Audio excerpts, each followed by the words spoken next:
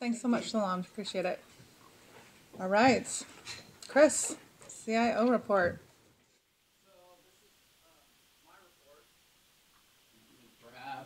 This.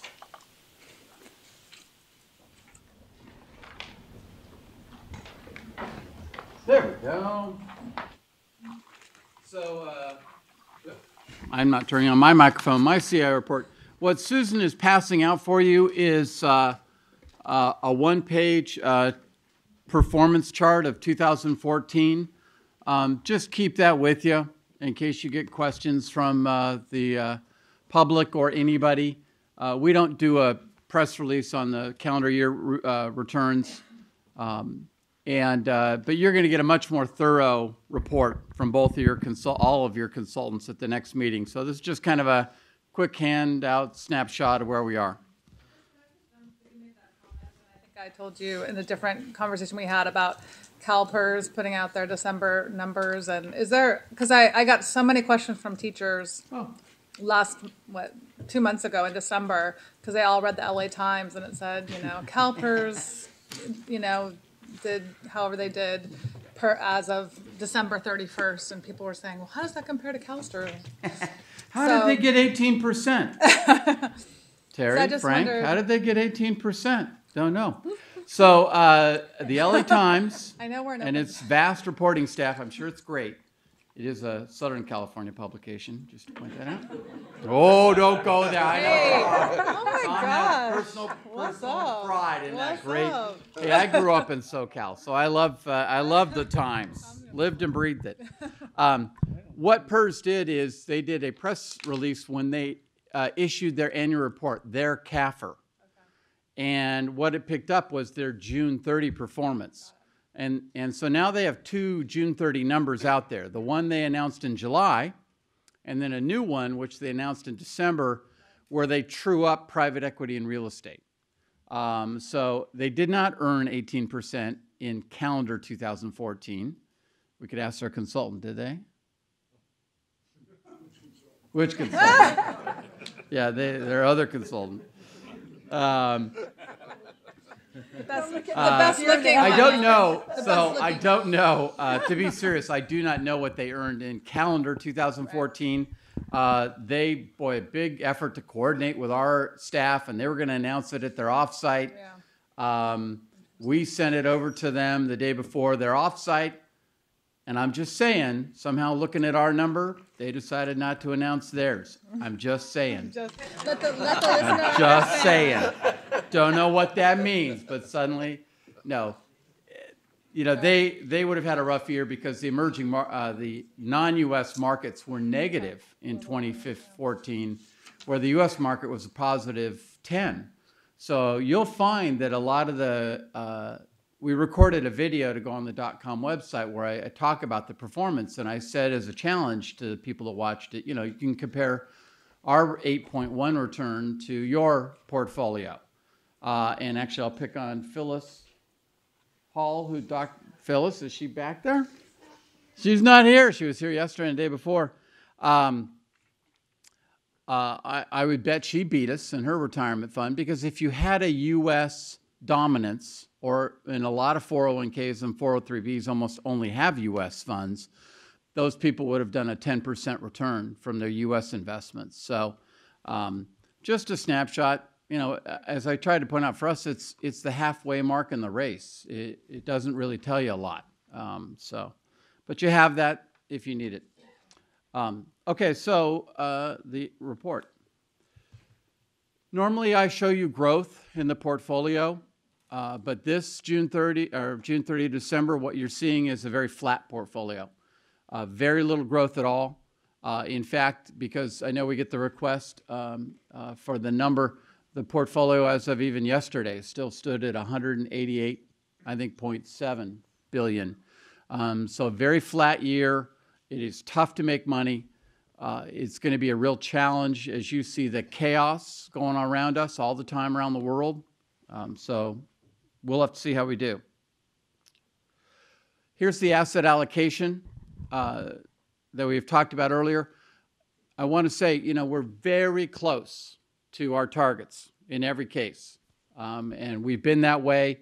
And again, it has to do, I think, with the chaos of the world around us. It's tough to take a hard position about where we should be. We've been putting some of the cash to work, but very slowly and very cautiously because of this volatility that we're seeing in the market. Here's the market since June 30. You can see really wavy, back and forth, back and forth. And the bands of this, look pretty broad. They're really plus or minus 5% ranges. But it has been a wishy-washy year. The yellow line shows you where we were at June 30. And you can tell every time we have a negative day, we're back below to that line or below it.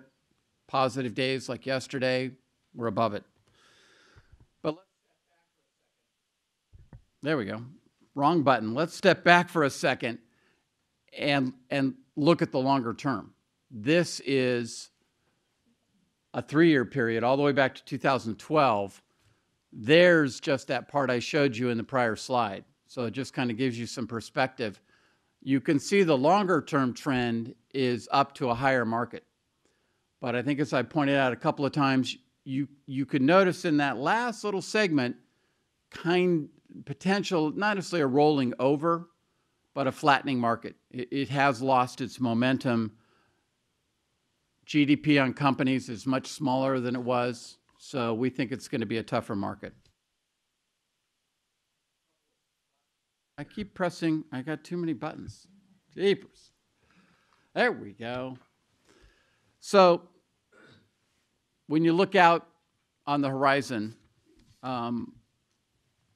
we're seeing a lot of risks right now. Central bank moves. I think it's important to point out to you, the U.S. Fed obviously is flat. The Bank of England is pretty much flat. But we're seeing, obviously, the ECB and the Bank of Japan easing, letting money go, and trying to keep their interest rates low and keep their economy loose. So we're seeing a dispersion for the first time in those. I don't have to talk to you about the risk of internet hacking. Apparently there was a headline today. So we all live that. We talked about, I need not say any more about climate change. We got that, a great presentation. Geopolitical, I would really, we're still very worried about Russia. The oil price decline has had a really profound impact. We were talking at lunch. The audience doesn't know. We talked about the fact I met recently with in London with a private equity firm that invests a lot into Russia. Don't worry, we're not going to invest with them. But they were really pro-Russia 6 months ago. All of a sudden, a 180, complete turnaround where now they admit, Putin is really in charge. And what he told me is that the average person on the street in Russia, even the expats, firmly believe that this, 50% decline in oil, the huge drop from 110 all the way down to 50 and below, was U.S.-led. I've told you, conspiracy theories, that's all whatever you want. I'm sure somebody will make a movie about it. But that's what Russia's hearing. And it's because it's a media-controlled market. But it does have a devastating effect, and it disrupts geopolitics. And I thought today, I've heard it before, but I had forgotten how much climate change has had a profound impact on geopolitics. I thought Al Gore's comment on Syria was just spot on with the change in arable land and how that leads to conflict and problems. So, and then obviously his discussion about natural disasters. Europe, you're going to hear more from us all the time about Greece. It was 2 years ago, the big debate. I chaired it at Milken. Greece is in or out of the euro. Everybody's 100% Greece is out. To bring it forward 1 year, Greece is definitely in. Now the question is, does Greece has to go out of the euro? So it is not in the developed markets index. It's in the emerging markets. Our managers use it opportunistically. We've been low weight, almost no weight in it. It's very cautious. So on the positives, same one. Don't fight the Fed. But obviously the Fed's very flat in here. We've got, slow GDP growth, low interest rates, and then PE ratios. So the chart that Alan Emkin asked for, which is to look at the world, and the point is how low the interest rates are in the world. On the left side, you've got the U.S., UK, and Canada, ranging, as we've seen, at really 200-year lows. Australia, all the way up to 2.4%. So if you want to go to Aussie land, you can earn some interest. But look at Europe. Just remarkable. Italy, Spain, France, Germany. Just amazing that even the Spanish 10-year note an Italian 10-year note has a lower yield than the U.S. 10-year note. Rather remarkable. And here's the one that caught everybody's attention. Switzerland, you can loan their government your money for 10 years, and you almost get all of it back, less a little surcharge for being in Switzerland, apparently. You don't get to go, but your money does. But yeah, no negative, I mean, not just, we saw negative rates briefly in like one-year notes in Denmark and things like that. This is the 10-year bond, negative rate. So where do you put your money to earn that big rate? Harry, with all his risk and rooting for the Mets.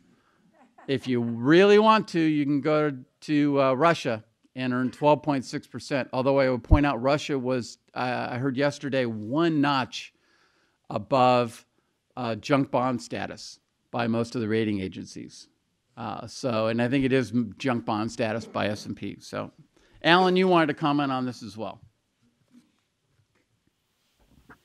Really, very briefly, I wanted this to be before you as policymakers as you begin your asset liability work, because one of the key issues that you're going to have to address is what does the future look like in terms of what you're going to get out of bonds. And anyone who's optimistic about where you're going to get out of bonds just have to look at that slide. And just keep in mind, those yields are so low, that doesn't reflect strength.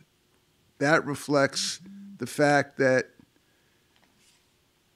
intervention by central banks is keeping interest rates low, because if they don't do that, they fear their markets will go into recession or depression. So this is really being driven not by the makers, the markets, it's driven by central bankers, and it's very important to recognize that.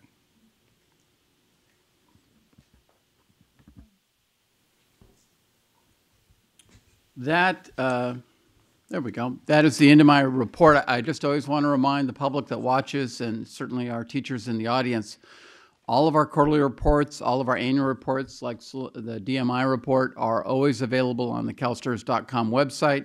We are also now going to be shooting and posting quarterly videos where I'll just do like this one's on, last quarter was on fees. That one's out there right now. But shortly we'll post the one for this quarter, which will be on the 2014 performance. So every quarter there'll be a new video from us on the .com website that people can see. I also want to highlight, hopefully our members will look at it, and even teachers and students. We're asking each of the asset classes to shoot a video that's for a whole year about their asset class. So what in the world is private equity? When STRS says real estate, what does real estate mean? We all might have bought a home, but what does it mean when Cal Stearns own real estate? So it's useful not just for our members, but even for the public, for educators, and we're hoping they actually get some play. And I think that way we're communicating to people on a bunch of mediums. We're not mediums. We're not podcasting yet, but obviously when I teach Mike DeRay and Greg how to use the internet, then maybe we can get them out there. You know we do tweet. We're out there on Twitter Space and Facebook. And did you see the Super Bowl commercial with Katie Couric and Brian Gumbel? Yeah. The internet? I mean, that was one of the best. That was my favorite commercial. Won the Super Bowl? Don't even get. See, I shouldn't have mentioned it. I have it recorded. So I'll have to... Anyway, thank you, Chris. And I do applaud you for the videos. I do think we see an increased interest from our members, from teachers, about our portfolio, where we're invested, and the different asset classes. So I think that's great. And then one other thing I was going to ask is, are things like this, the handout that Susan gave us, I assume these are for public yes, use? I just generated that, finished it this morning. So we'll try and make it available for the public, so you have our performance. I talked to Jack about, like, when we're going through the funding issue, sometimes it's just nice to have PDF, kind of downloadable PDF versions of things, one-pagers for teachers out there that are speaking in groups, or just to kind of have a one-pager, real simple and easy, but it just, I think it helps us communicate clearly, whether it's about the funding issue or portfolio. I think it's a helpful tool for our members if they want it, if they want to use it. I will give you credit. You are channeling your former mentor, Carolyn Widener, who asked exactly, that's where this document came from. It technically had a backside, which I couldn't fill out and get to in the last 2 days in time, but it was designed to be a one-page, double-sided performance sheet you could take with you everywhere. This, I think, captures most of what you need to know, at least at calendar, but we'll make sure we do it, the full sheet for the fiscal years every time. Thank you. Excellent. Any questions of Chris? Say our report. Oh, wait, one more thing. Go ahead. Thank you. Oh my gosh, I almost forgot. Somebody behind the scenes that you guys hardly ever see, but I want to recognize her because this is her last meeting. And if I would ask Sue Butler, where's Sue? Did she slip out? Sue, are you in the back? All right, so if we see if she comes back, Sue announced her retirement. She's retiring at the end of March, so she won't be here for your April meeting. She's in essence been our secretary for the investment committee and controls all the communications, so she'll be very difficult to replace. But when she comes back, she usually sits over there on the edge. If you could just wave to her and say goodbye to her, she would appreciate it. She's been fantastic.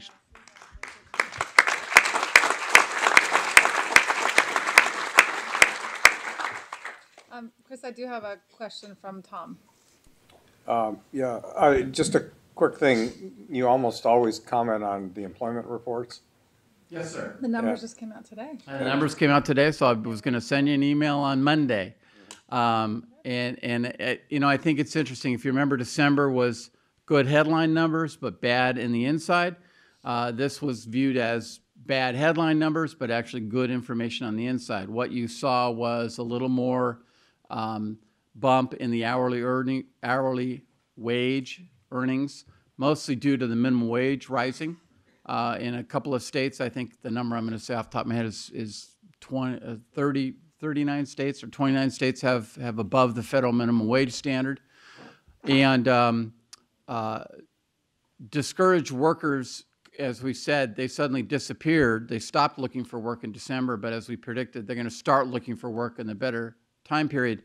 That number, they think they got more jobs. So, and the people dissatisfied, they're trying to measure the people that get part-time jobs, that want full-time jobs. Those numbers are actually improving too. So overall, the employment report was right in line with what the Fed's looking for. Again, stable, solid, but then you got all the chaos of the markets around us. So it's really hard to figure out how to make money in this market.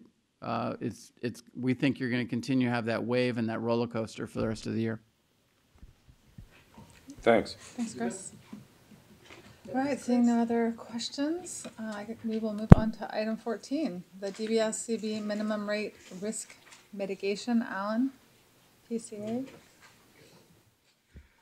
We were just following up a staff request to report on a question that Mr. Unterman asked at a prior meeting. It's a specific question, it has a specific answer. Should we, in the DBS program, should we hedge against the minimum interest rate? Yeah. Ask the question. Maybe. Want me to stop? I'm just saying. I'm just thinking maybe we should. Sorry, I'll just. Sorry. I think this is a question that I think, Tom, that you had asked, so I just wanted to make sure that. Yeah, okay. No worries. It's all good. So Neil, go ahead and So rewind. prior meeting, Mr. Unterman asked a question about should we hedge the minimum interest rate? That was forwarded to PCA from staff. Specific question, and we gave a specific answer, and the answer is no. And I can go into elaborate on that in any detail, but that was the quick answer. Any questions? That might have been the fastest item we've ever had at CalSTRS. That was a record. Oh my gosh. I can provide more color, but yeah. Really needs some other attention on it. And you guys spent a lot of time on that yesterday.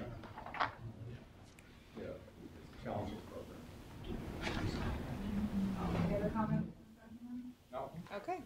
Thank you so much. You do get the record, I think. That was probably nicely done, Neil. Appreciate it. Save you time. What's that?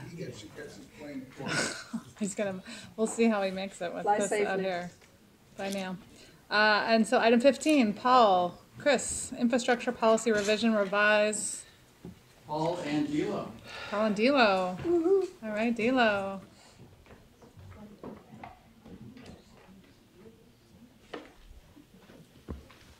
And I did talk with Paul a little bit in Harry and I's preparatory meetings on Wednesday that we're going to do the deeper dive in April on infrastructure and we'll get to meet the whole.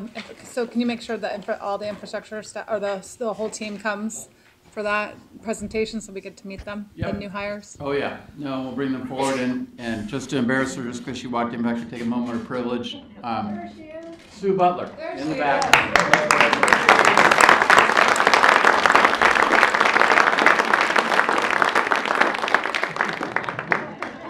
Sue, we are recognizing you for all of your years of work, and that this is your last investment committee meeting.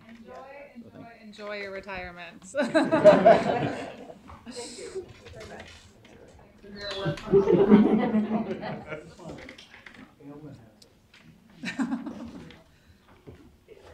that what your staff calls you, Ailman? Ailman? Usually it's sir.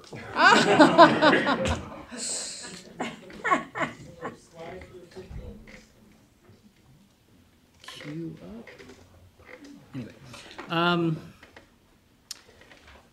you have the meat of asset allocation. I like to think now you're going to be dealing with the dessert with infrastructure policy update. Well, let me just, actually, I was realizing there's some new board members. Judy, can we just introduce Judy Chambers from PCA since, or Judy, can you introduce yourself to some of the new board members that might know? Sure. I'm Judy Chambers from PCA in the New York office. And so Judy works with infrastructure and so it's sort of a consultant on PCA's behalf to our infrastructure team. Should we introduce? We're good? Okay. Before you is the 2015 infrastructure policy update. If I had to take away, I tried to put onto the one slide, there's about 8 items, but this is sort of the big things that we have going on. Wanted to adjust the performance benchmarks, changing them from CPI +5 to +4. Wanted to clarify leverage levels. We don't want to talk about goals or maximum. We assigned the word leverage to them, or levels to that. We also added a definition of consortium, since that is something that we've been working on for a while. And we also wanted to update the discretionary authority in terms of staff's ability to engage in transactions.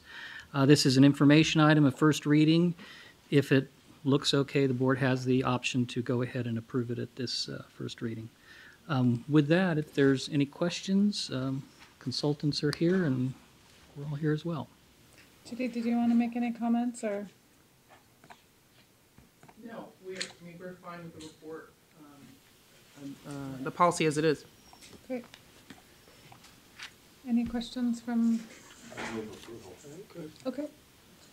We've got a motion on the floor. Paul, go ahead. So on INV 159, this isn't anything that is a change, I don't think, but it's under benchmark change. So it says while most asset classes have market index benchmarks that instantaneously reflect the pricing and return environment for that asset class, infrastructure has an absolute return benchmark that may need to be adjusted from time to time to reflect current market pricing and expectations. I'm confused by what we mean by an absolute return as opposed to a market index. That's from Makita's memo, so I'll address that, Paul. With most of your other asset classes, for example, U.S. equities, when you do your asset allocation process or you assign a benchmark to the global equity team, the forward-looking return expectations for that reflect current valuations in the marketplace. So, for example, relative to 5 years ago, when valuations in stock markets were lower than they are today, your expected return for stocks is is likely lower today than it was 5 years ago.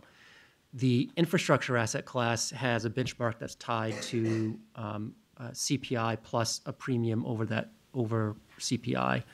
So that premium reflects the return for a variety of risks that you accept when investing in infrastructure assets. As risk premiums across the board have declined over the last 5 years, it's appropriate to think about reducing the premium that you're assigning over CPI for the infrastructure asset class. So going from 5% to 4% is because we perceive, or the investment community perceives, the risks to infrastructure as having been reduced. And so the premium should be reduced. There's a variety of reasons to reduce the premium over CPI. But one of those reasons is that in today's pricing environment, to maintain a consistent risk level in the infrastructure portfolio, a CPI plus 4% benchmark is more standard in the marketplace and more reasonable than maintaining a CPI plus 5. In today's pricing environment, to get a return of CPI plus 5, you'd have to take incremental risk to achieve that. Okay, so it's much like in the stocks. Let's say, for example, five years ago, you might have expected equities to return 10% per year over the next 10 years. Today, you're only expecting equities to return maybe 8% per year over the next 10 years. So in order to, if you wanted the equities to continue to produce 10% a year, you'd have to increase the risk quite a bit of that equity portfolio. So this just recognizes that pricing environments change, and unless you want to adjust the risk of your portfolio through policy, you should reflect the benchmark or the hurdle that they should achieve. Continue to take on the same risk that we have expected in the past. We should only expect CPI plus 4 return, not CPI plus 5 return. That's correct. Got it. Thank you. Also, the other thing that's occurring in the industry too is there's a number of entities working on creating benchmarks for infrastructure. It's all in the early stages at this point, but it's being talked about, and they're trying to figure out how to do that in the asset class. Now we can go back So to Tom. so Tom there was a motion. I move approval. Second. Okay, all those in favor say aye. Aye. Opposed? Excellent. Approved. Thanks so much.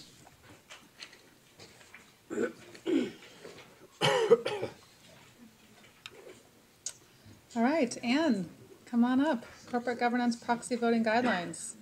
This is another item, item 16, where we as a board, it's an information item, but we can make it an action item, and I know there is some interest, no pressure, but interest from Ann Sheehan and her team for us to move approval because proxy season is upon us. Exactly. But, at the discretion of the board. Good afternoon, everyone. As Sharon said, it's a first read, but it is up to the board, just like with the last item that you took, if you want to approve it. This is really a rewrite, a revision, kind of a reformatting of our proxy voting guidelines. It's been since 2011 that we actually added anything, and I think some of you who were here then, the last thing that we added was the political contribution, the proposals that we've seen more of those. So we put some specifics into our proxy voting guideline as how we look at those proposals. But in short, the policy that we're voting is the same in our new guidelines. We just added a few more details on some issues that we see more that we are voting on, as well as we think it's important for STRS in our desire to be transparent with our policies, our investment policies, as well as our proxy voting policies, to put a little more information. And specifically on this one, we spent more time on the board of directors, the role of the board of directors, how they look at succession planning, diversity on boards. We looked at the tenure of boards. So you will see in the guidelines a little bit more discussion about how we vote these issues, how we look at these issues when we do engagements with companies. The other thing that we put in, this year we're going to have a lot more voting on proxy access proposals, the ability for large long-term shareholders to nominate directors to company boards. And so we wanted to put into our proxy voting guidelines what our policy is and how we'll be voting on those. And you will see in here that it's a 3% in 3 years for a group of shareholders up to 25% of the board. And that policy really is the same policy that the SEC adopted a number of years ago. Unfortunately, the rule was nullified due to not the specifics of the rule, but the cost-benefit analysis. The DC Circuit Court didn't feel they did a sufficient cost-benefit, so it's back at the SEC. But we really felt, and had participated with the SEC in developing that and provided comments, we thought that was a very good guideline. So we wanted to make it clear to companies and to other shareholders how we will be voting on that proposal this upcoming year.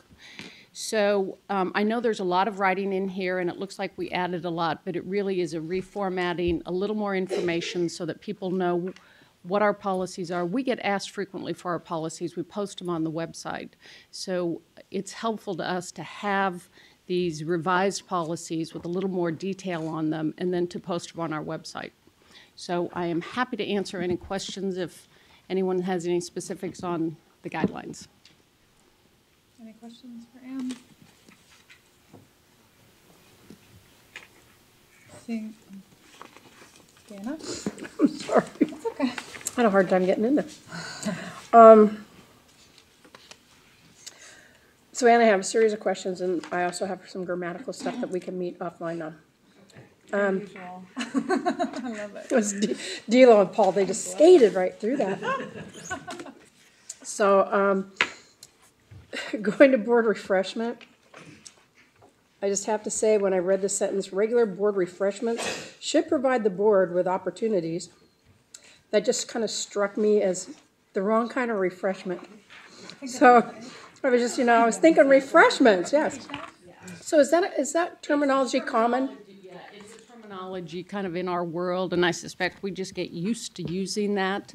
So we can, If everybody's going to understand it, I am perfectly fine with it. It just struck me weird. We want to make sure that boards are not comprised only of individuals who are, 25 years on the board, and they're not getting new blood, new thinking inside the boardroom is really the concept behind that, Dana.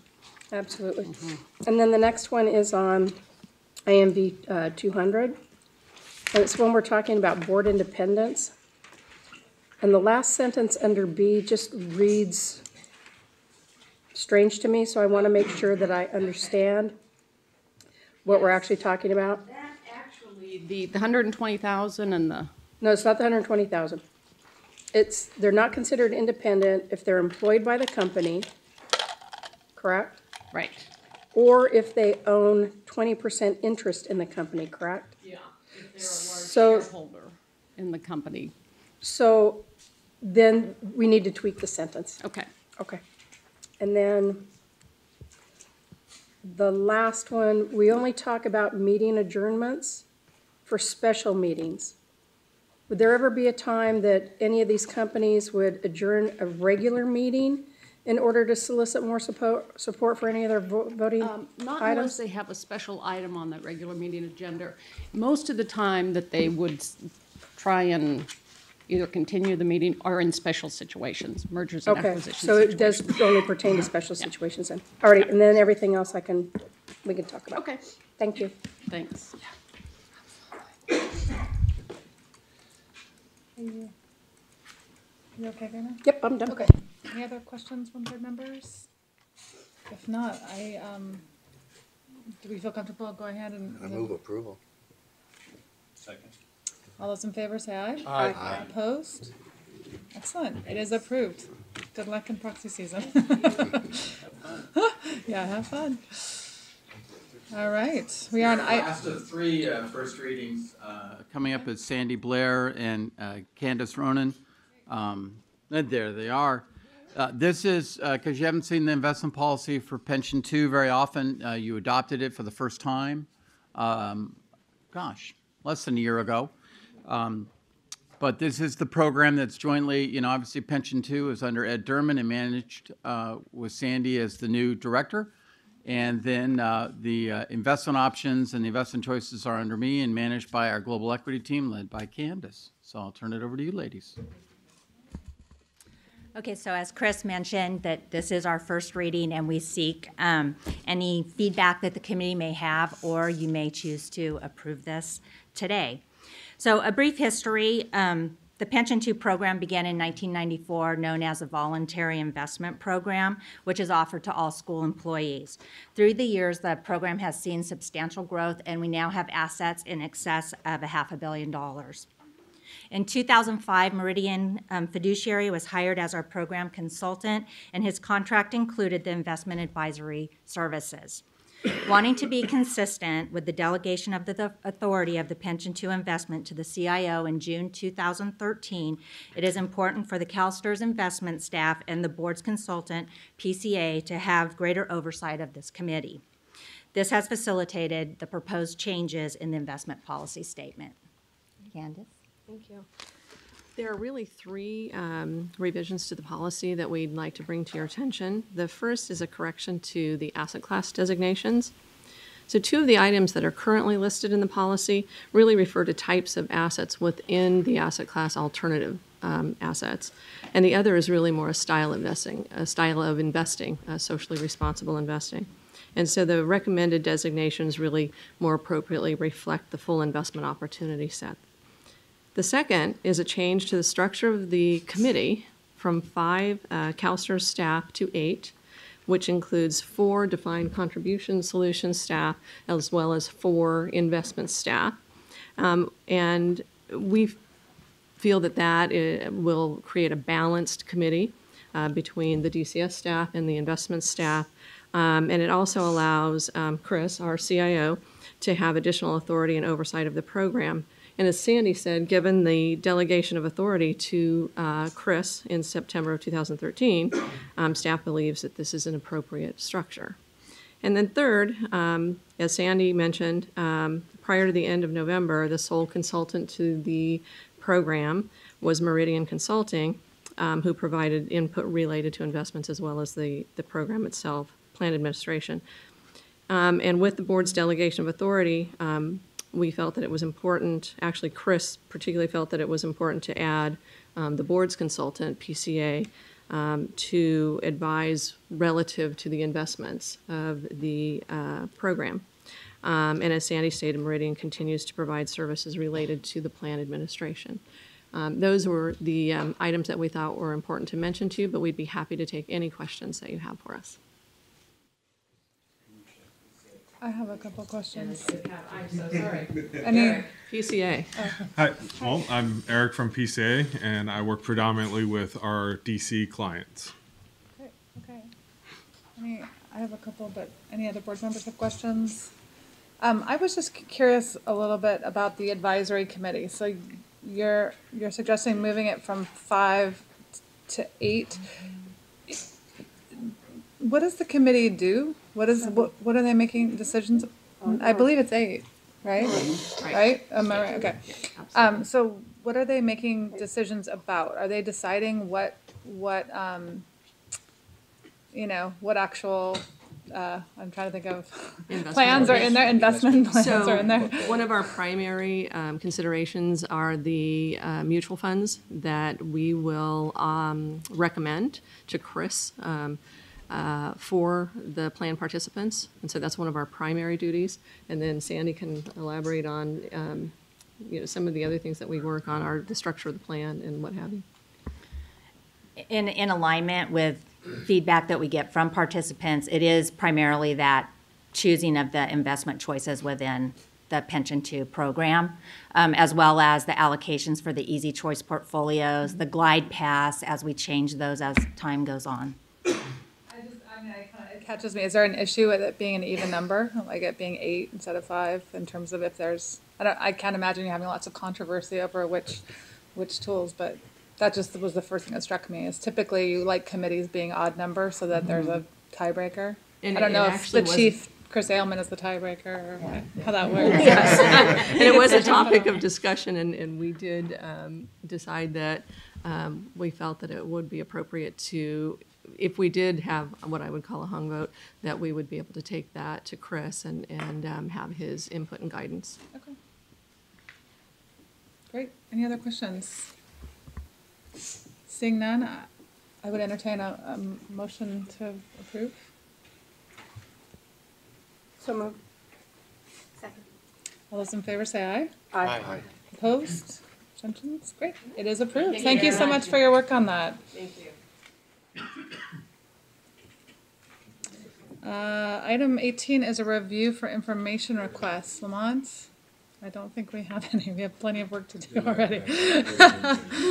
All right, so let's move to item 19, which is a draft agenda for the April Investment Committee meetings. Any comments? Yes. Terry, let me get you. I'm having a hard time with the vision over here. Go ahead, Terry. Okay, thank you, Madam Chair. I was listening to this committee's discussion of the whole issue related to sustainability, and I was considering whether we should have something at the next meeting for the investment committee on sustainability. And then I realized that the investment committee, it is a committee of the board, but also the investment committee's agenda for April and probably for about the next 6 to 9 months is jam-packed with a lot of other very important items.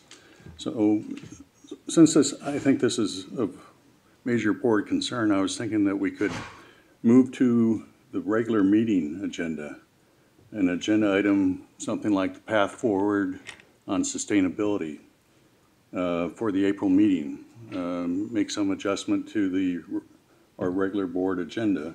We seem to have a little bit more flexibility during regular board meetings to possibly devote some time to this important issue.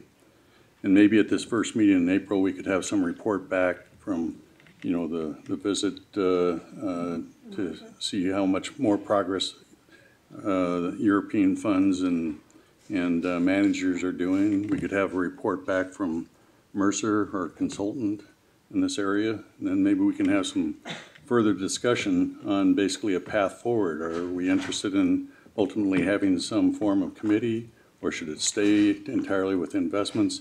But maybe putting that topic as an agenda item on the regular board meeting would free up or create some opportunity for us to move forward in this area and without feeling rushed and be able to give it adequate attention. So I'd like to recommend that. I don't know if you could direct that by the chair. Is that a direction to you, Mr. Chair? So what I suggest is that I work with our Chief Executive Officer and the Vice Chair of the Board, Ms. Hendricks, and we'll chat and talk about how we can structure that, taking into consideration Mr. McGuire's comments and suggestions.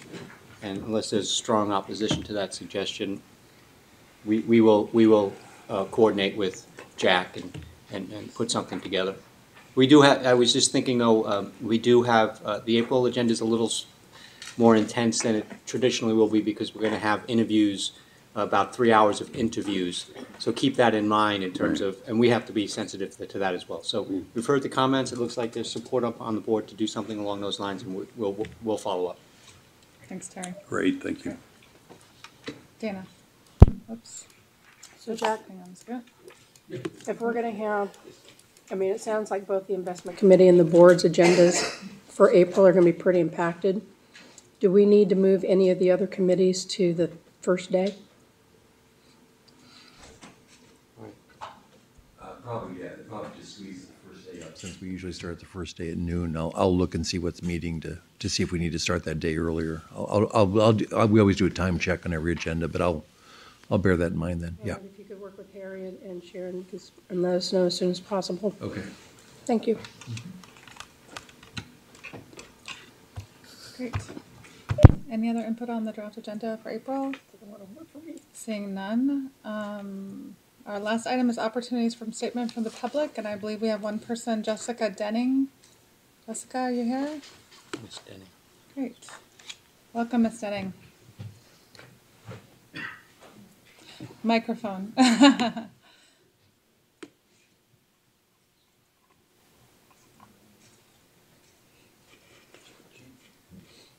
It's my first time coming to the meeting, and I am so glad to be here.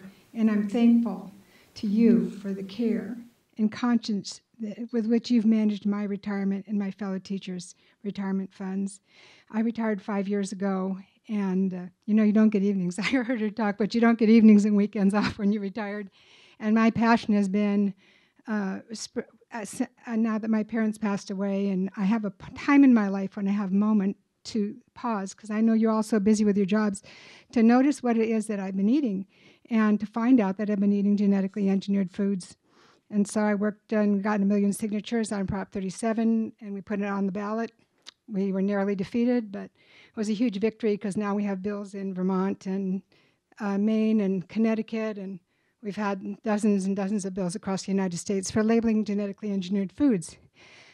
And we had a coalition and had SB 1381 in the legislators last year. But there's just so much we can do in legislation. There's so much we can do in voting with our dollar, and we're changing the marketplace. Actually, I'm a member of the Grange, and we had a resolution that went to the Farm Bill, and we got $291 million in the United States for organic farming. And we do what we can do with legislation, but it comes down to voting with your dollars. And we really realize that so much of that is the investment money. That's my, that I'm getting my money from. When I looked at and I love the conversations in this room, it's so powerful. What are we doing for sustainability with our dollar? And so I'd like to I hear you talking about, want to hear about that. I have 5 minutes, and I'll tell you what I know. I'm legislative director in California for labeled GMOs, and what I've learned with talking with all these last full-time 3 years when I found out about this. And I'm a science teacher with 20 copyrights in rotation diets, and I just found out about it. And if I ever figured, if I did not know that I'm eating pesticide delivery factories that are engineered to be sprayed 99% of the time with herbicides, which are basically pesticides, then maybe other people don't know, and I need to make this my life work. And so that's why I'm here.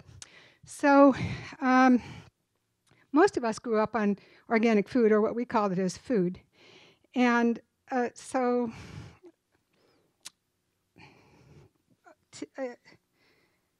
want you to know that 55% of greenhouse gases are due to confined animal feeding of GMOs and the accompanied deforestation. And if you watch the movie Cowspiracy, it's a really good breakdown on that in every single way, and why it kind of gets ignored in the conversations in government, but that's something that we can basically change with every bite we eat, and where we're watching that our animals come from, that they are putting carbon back in the soil, that they're pastured animals. Okay, 1 out of 2 children in America today have a chronic illness such as asthma, allergies, autism, autoimmune disease, cancer, obesity, and diabetes. Half the kids in Sacramento are obese. And diabetes means blindness. It means amputated legs. I think if anyone has someone in the family with diabetes, we're looking in 13 years as the diabetic costs will be our entire health budget of the United States with no money left over for anything else. And much of that can be traced to the food we're eating. We know that, and I've seen the courageous legislators try and change that this year in the legislature with a sugar warning label on drinks, and it was beaten down by somebody who was selling sodas. So how are we investing our money here? And I noticed, I don't know if I'm allowed to name names, but we're investing in Monsanto, we're investing in Syngenta and Coca-Cola, and as teachers we know those are not things, they're foods grown heavily with pesticides, contributing to greenhouse gases and global warming, and not to the health and future of our children and planet. Syngenta's been battling in Hawaii to not tell the poisons that they're spraying right up to the school windows. And right now there's a bill in Hawaii not allowed to allow any counties to make any rules about that. They just want to know what's poisoning their children.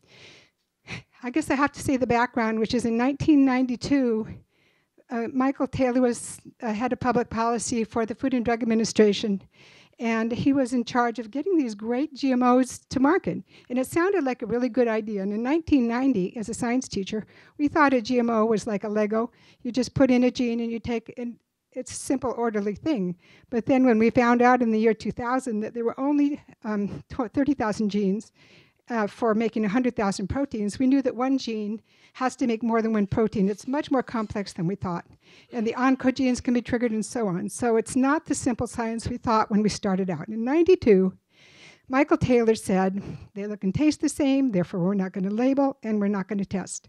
And the FDA never has. They depend on the companies themselves to submit testings. And the EPA has not a single test to show safety on Roundup, which is what these foods are genetically engineered to be sprayed with. They only have safety testings 40 years old on glyphosate. One of the tests, I'll read you a couple that are important to me as a mother, and to many of the other mothers I talk to around the United States. One says, after, yeah? Okay, go ahead. Thank you. Can you, it's a 5-minute. Okay, so we need you to wrap up. We've got to. Okay, great, let me move go. on. So after 4 days, the majority of the oysters were closed and not feeding at 0.99 to 3.8 part per million, which I measured Carmichael water. We have 0.15 parts per billion in Carmichael water. That's above the allowable drinking water. We're watering our plants with it. And then another study this week showed that glyphosate does not biodegrade as it once claimed. In fact, it remains viable in dark salt water for 351 days. What is in our womb? Dark salt water. How big is a 6-week-old fetus? The size of a shrimp. And shrimp at 5 parts per million died after 96 hours. So they're not testing, but you can, in your investments, help to support, and I don't know if I had time, so that's the end of it, but I wanted to ask you what I could do to support you, because I'm totally behind your whatever you're doing, and Moms Across America, which I represent, Northern California directors, we would be happy to provide you with any information that would be helpful to you in your investments. Thanks, Ms. Denning. Appreciate it. All right. That ends our open session. We have, I believe, one last item in closed session. So all the folks that are here from the public, thanks so much for spending the last 2.5 days, half a day, however long you were. Enjoy the weekend. Drive safely out there.